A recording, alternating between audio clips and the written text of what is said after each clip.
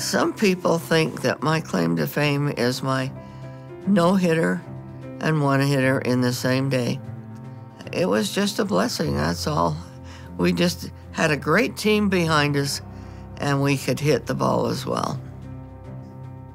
Sports was in our family, much to my mother's dismay. She thought I ought to just be sewing and doing the usual lady things.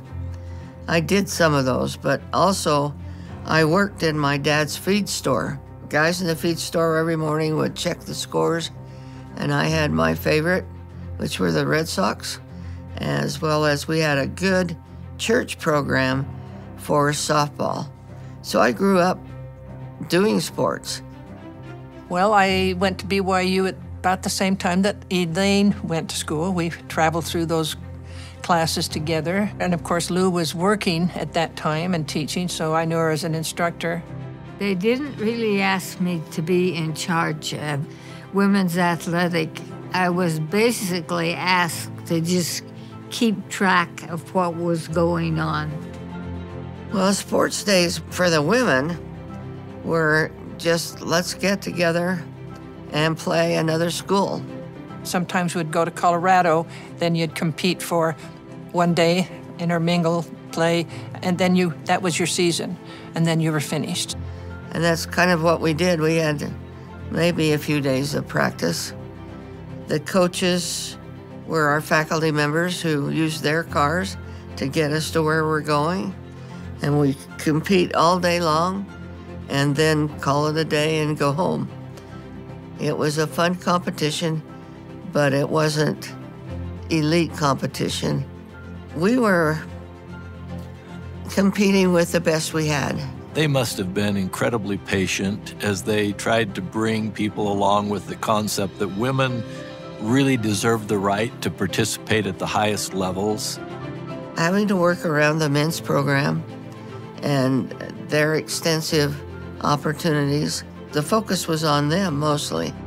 Well, we, of course, were delighted to have a passage of the Title IX that would give us an opportunity to compete nationally and would also expand women's sports. Title IX required certain requirements to be considered competition that was worthy of what a school should have. And so almost all the schools had to make some adjustments to make sure the women got the same opportunities as the men. They asked the question, why didn't the women practice and play in the Marriott Center since it was available? And they were told that the women didn't want to, which was completely untrue. No one contacted the women. It was the male athletic director that answered the questions concerning the women. Of course, at that time, we were not very much in compliance. It took us a while to work through it. Her patience, her persistence was really critical in bringing BYU to where it is today. Whether she was either the coach of it or then later on as the athletic director, she was responsible for bringing in so many more opportunities for women's sports. She propelled women's sports forward by just being our advocate. So if the football team was getting something, then, well, the girls should deserve to get kind of the same type of treatment. She just kind of demanded that we were treated fairly.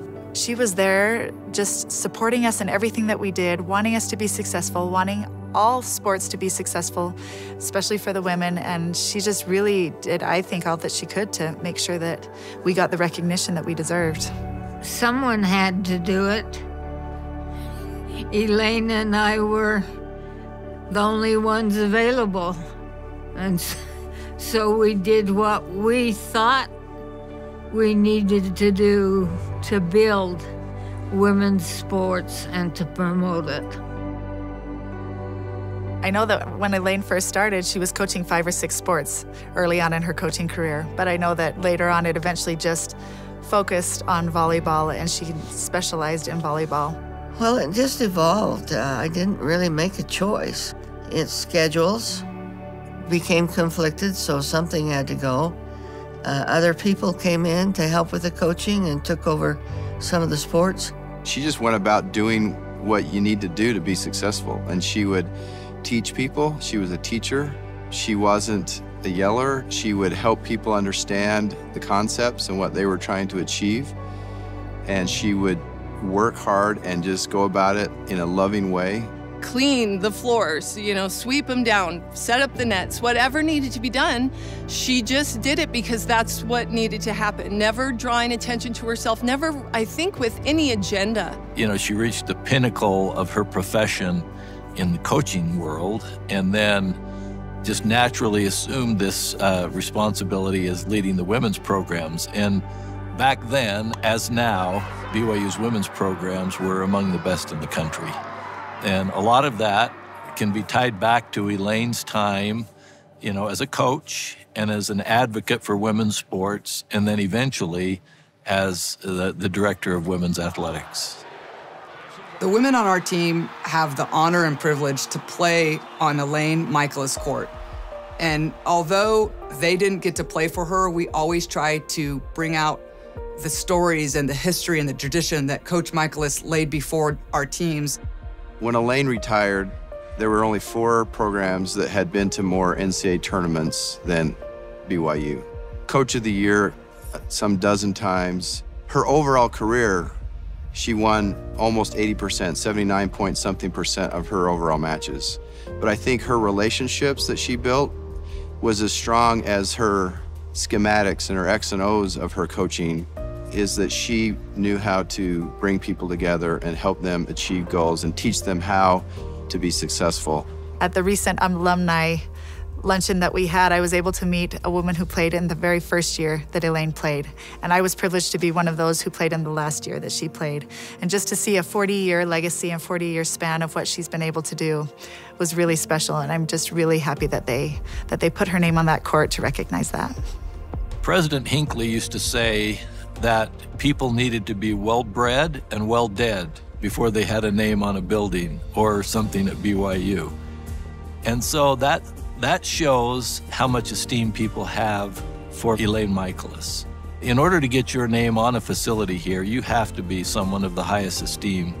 And Elaine certainly fits that in every way. We want our recruits and our players to understand just how powerful and impactful their opportunity to put on a BYU jersey and play on Elaine Michaelis court is for them, and what that represents to the world. I don't think BYU would be what it was without her hard work and dedication and just her love for what she was doing. I think every one of us are grateful and would just say thank you. Everything you've done for BYU and the BYU women's volleyball team will never be forgotten. Everything we have, we owe to you.